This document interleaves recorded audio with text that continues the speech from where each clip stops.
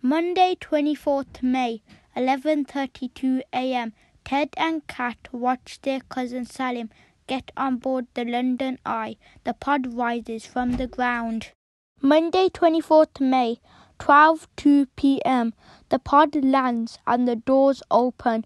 People exit, but where is Salim? Has he spontaneously combusted? Ted's theory. Has he been kidnapped? Aunt Gloria's theory. Is he even still alive? The family's unspoken fear. Even the police are baffled. Ted, whose brain runs on its own unique operating system, and his older sister Kat overcome their prickly relationship to become sleuthing partners. They follow a trail of clues across London in desperate bid to find their cousin while time ticks dangerously by. The London Eye Mystery by Siobhan Dowd. Chapter 1. A giant bicycle wheel in the sky. My favourite thing to do in London is to fly the Eye. On a clear day, you can see for 25 miles in all directions because you are in the largest observation wheel ever built. You are sealed into one of the 32 capsules with the strangers who are next to you in the queue, and when they close the doors, the sound of the city is cut off. You begin to rise. The capsules are made of glass and steel and are hung from the rim of the wheel. As the wheel turns, the capsules use the force of gravity to stay upright. It takes 30 minutes to go a full circle. From the top of the right, Kat says London looks like Toy Town, and the cars on the roads below look like abacus beads going left and right and stopping and starting. I think London looks like London, and the cars like cars, only smaller. The best thing to see from the top is the River Thames. You can see how it loops and curves, but when you're on the ground, you think it is straight. The next best thing to look at is the spokes and metallic horses of the Eye itself. You are looking at the only cantilevered structure of its kind on Earth. It is designed like a giant bicycle wheel in the sky, supported by a massive A-frame. It is also interesting to watch the capsules on either side of yours. You see strangers looking out, just like you are doing.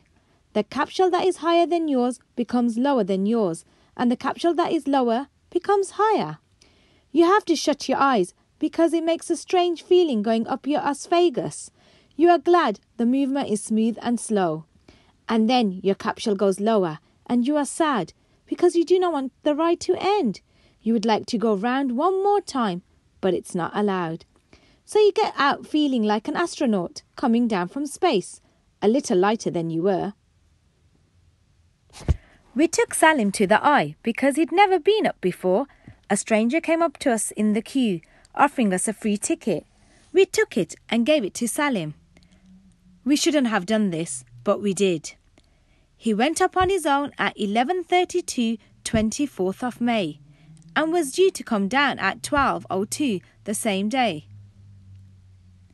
He turned and waved to Kat and me as he boarded, but you couldn't see his face, just his shadow. They sealed him in with 20 other people whom he didn't know. Kat and I tracked Salim's capsule as it made its orbit. When it reached its highest point, we both said, "Now!" at the same time, and Kat laughed and I joined in. That's how I know we'd been tracking the right one. We saw the people bunch up as the capsule came back down, facing northeast towards the automatic camera for the souvenir photograph. They were just dark bits of jackets, legs, dresses and sleeves. Then the capsule landed. The doors opened and the passengers came out in twos and threes. They walked off in different directions.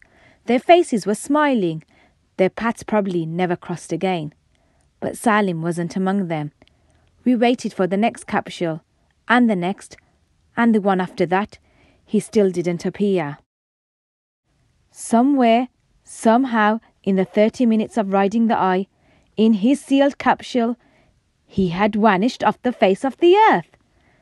This is how having a funny brain that runs on a different operating system from other people's helped me to figure out what had happened.